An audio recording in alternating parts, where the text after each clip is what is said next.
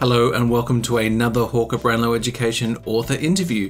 Today I'm delighted to be joined by clinical psychologist Andrew Fuller, one of the two authors of Neurodevelopmental Differentiation, Optimizing Brain Systems to Maximize Learning.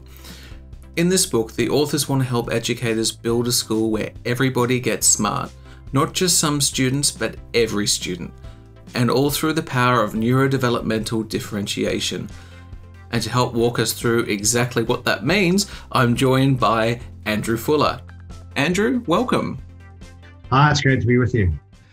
And I thought I'd get started with the term differentiation. A lot of our customers would probably be aware of Carol Tomlinson's work on differentiation. I guess, what is the difference in her approach to differentiation and the one that you've taken in your book? Well, differentiation is a great concept, but often difficult to do in schools in reality. So it often boils down to thinking about how to cater to kids' interests and passions. And that's a good way of thinking about it. And Carol Ann's work's been fantastic in terms of thinking about catering for individual minds. What this research does is add to that wonderful body of research that Carol Ann has put in place and basically looks at the neuroscience behind it and looks at basically learning strengths or information processing pathways in the brain and how we can use those as a start, as a basis to differentiate so that we build from where kids are already strong into areas where they're not so strong. And so it's not so much that learning strengths are a replication of multiple intelligences or learning styles. That's a different and in some ways a more historical body of research. This is new research and it's exciting research, but it's also not trying to label kids. It's trying to use where they're already basically going well to increase their engagement and differentiate along that basis. So learning strengths are obviously a key part of your work. So can you just delve a little bit deeper into what they are and perhaps more importantly, what they aren't? So learning strengths aren't a form of intelligence, but what we know is that the human brain, particularly in the teenage years and the upper childhood years, undergoes a period of serious myelination. And that myelination speeds up thinking. But about 40% of our brain is myelinated, which means that 40% of our brain thinks faster than the other 60%. Now that 40%, that pattern of that white matter in your brain or myelin sheathing basically is different for everybody. And so everyone has different areas and types of information that they will process faster than others. And they often feel more confident and more adept around those. In terms of the learning strengths themselves, the major areas that we looked at in terms of the research were spatial reasoning, thinking in pictures, number smarts, of course, thinking and logic, mainly with the frontal lobes, of course, planning and sequencing, word smarts, perceptual motor, so using your body and your awareness to learn, concentration and memory, and of course, people smarts, so learning how to deal with people that understand yourself.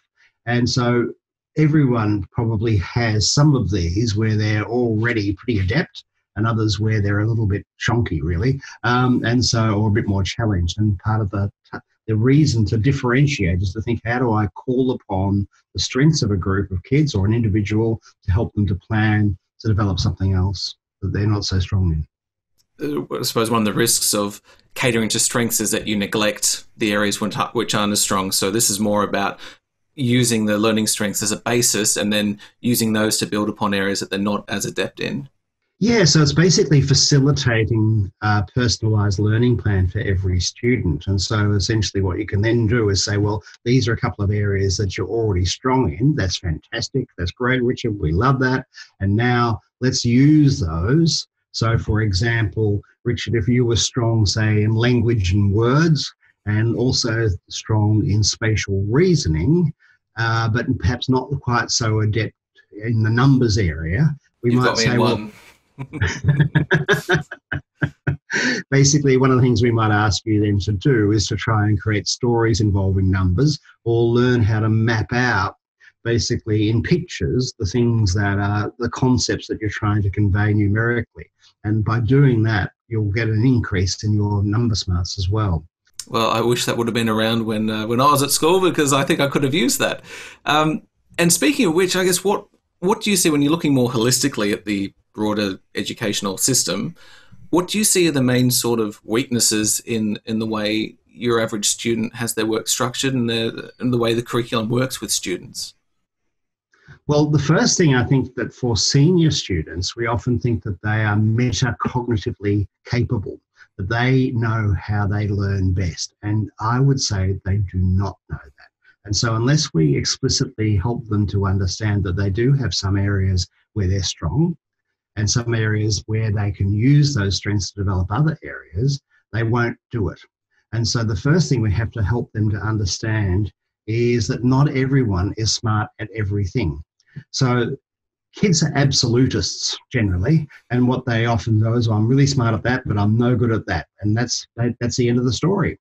And that's not the end of the story. So basically our mission really is to help kids to learn how to transfer strengths into other areas. It's also about thinking about how we can structure schools differently. Schools have been preoccupied, sadly, in my view, with the ranking of children in terms of their performance on a fairly limited number of criteria.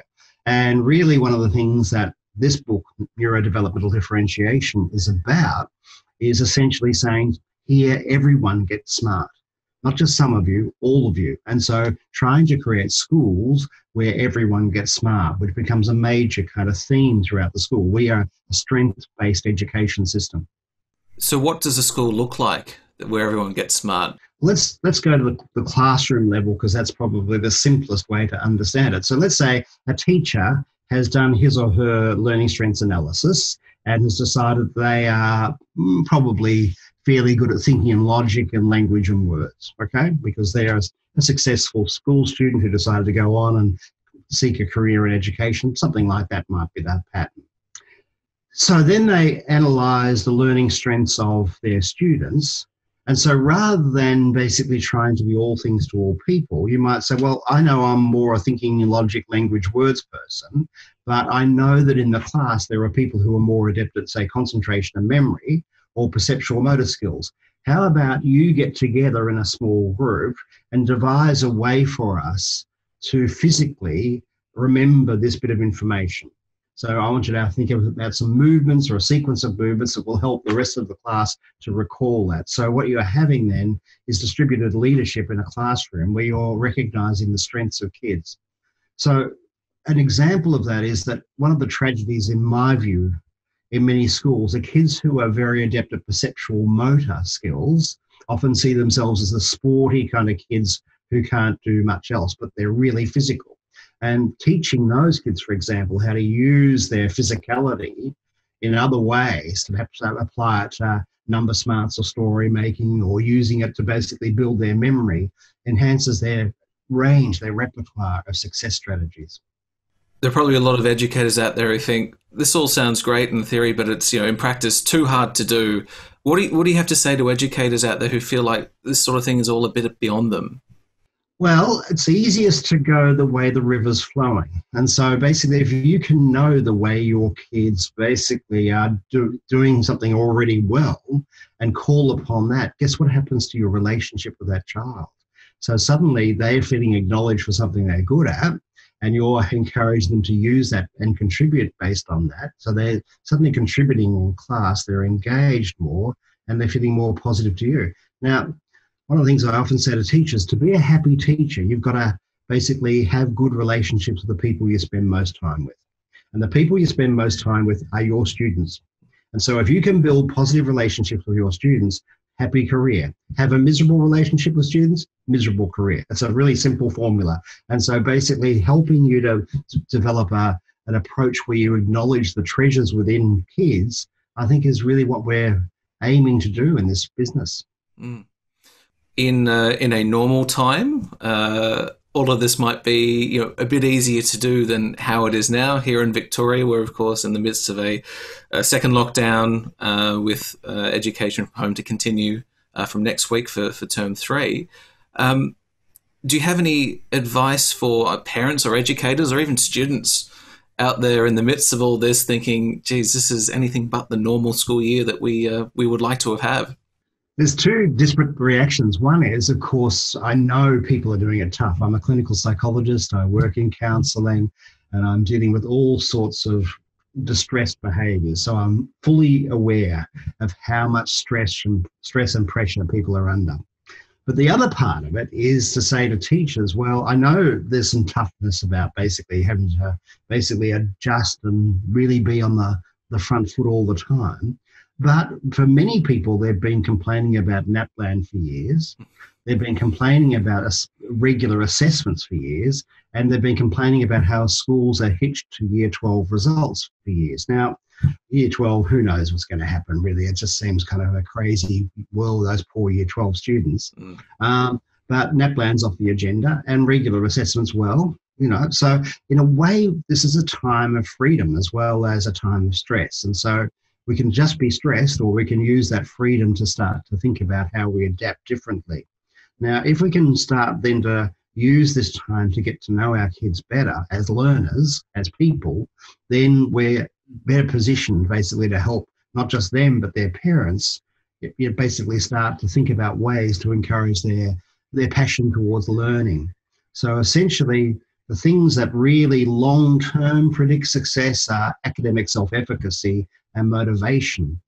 And having a sense that you as a learner are a capable person makes an incredible difference in terms of your long-term results. You've worked in classrooms for quite a while, adolescent psychology. What are some of the more egregious brain and intelligence myths that you've seen in your times working with students and educators? Well, one of the interesting ones that, of course, are that we have basically just one way of being clever and narrowing ourselves down to that, which seems to me to be an incredible limitation on our understanding of human capacity and human potential. And I think it's also important to realise that our brain is partly biologically preset. So the structure of your brain is very similar to human beings 40,000 years ago, as best we can tell. But the internal wiring of it is remarkably different. And so basically the connections within it, the transfer of information, and we're just really starting to get the research because we're just getting the refinement of the scanning devices that can help us to see as we get that transfer of information along those pathways. But it's an incredibly exciting time. So in a way, you wouldn't be in a better time in history than now, because of course what you've got is we know enough about learning. We know enough about brains. We basically will learn more, of course, because we'll have more and more refined methods to do this. But in a way, we're at the first time in history really able to merge those and go, this is what we know works and this is we know why it works. And if we can do that, we can get a clarity about the effectiveness of our efforts. Whereas before, it's been a bit shooting in the blind, really. It's basically being in the dark and trying to work out what to do, which is almost for the average for all kids. And that's a great shame, I think. What's next for you in this field? Well, certainly in the short time that the website, mylearningstrengths.com, has been up, 11,000 students across the world have done that.